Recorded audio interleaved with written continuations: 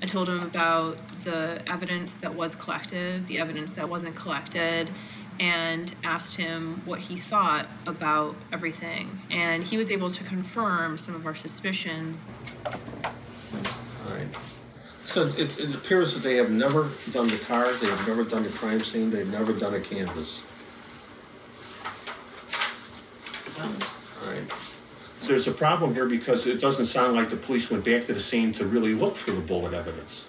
You really don't have the ballistic evidence because there's no shell casings found. What you have only is testimony from people that say, I heard so many shots, correct? Right. And you never know how many bullets you fired until it's over and you can check your weapon. Okay. The detectives got the call to go to the hospital. At the hospital, they had the victim who's deceased. They probably had the witnesses there. They acquired a name and they pursued the offender, and the crime scene was not done. And definitely no canvas done. That's big. And that's typically done, the canvassing. It should be done, but it's evidently it's not done, because there should be a report that says, I went to 2842, the 3-flat apartment, I rang each and every bell, and I talked to people on the first floor, second floor wasn't home, and I talked to people on the third floor. Well, that means you gotta go back and talk to the second floor because nobody was home. Somebody's gotta go back again. You need as many witnesses as you can get. You have to make the effort. It's essential that that be done.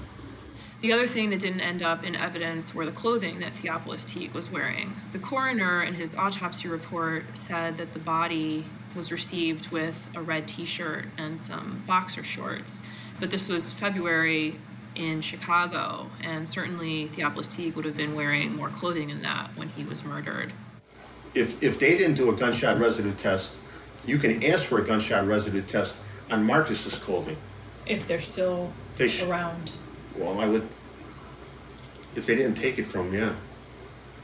Where those clothing are, we don't know. No bullet, no clothes.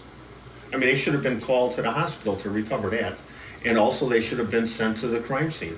You know, so it doesn't fit, really. It doesn't fit. Mr. Dorsch was able to confirm that something went wrong with the police work and that there were a lot of flaws. All right, that's it.